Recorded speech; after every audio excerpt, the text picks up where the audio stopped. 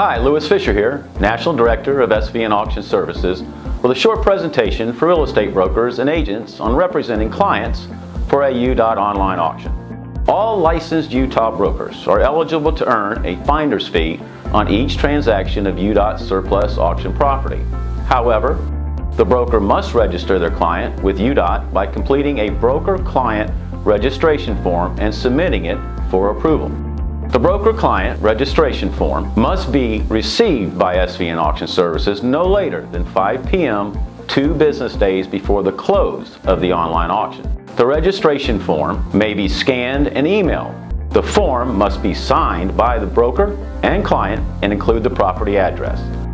The broker's client must be successful at purchasing and closing on the property listed on the registration form.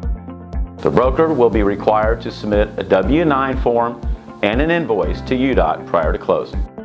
The broker is not required to bid for the client or prepare the purchase agreement. We ask that the broker assist the client with due diligence and value range price points. That's how easy it is to represent a client for a UDOT online auction. Please feel free to contact the SVN auction team with any questions. And as always, good luck in the online auction.